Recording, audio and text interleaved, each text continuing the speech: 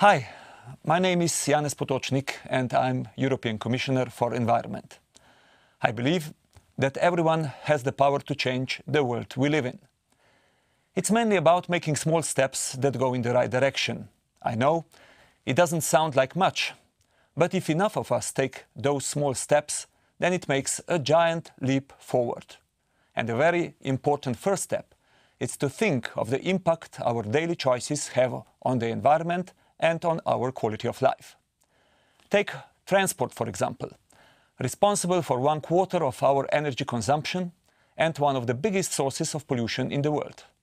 By choosing to leave your car at home, you can make a huge contribution towards reducing CO2 emissions and energy consumption, as well as making the air we breathe cleaner. So, my challenge to you is this.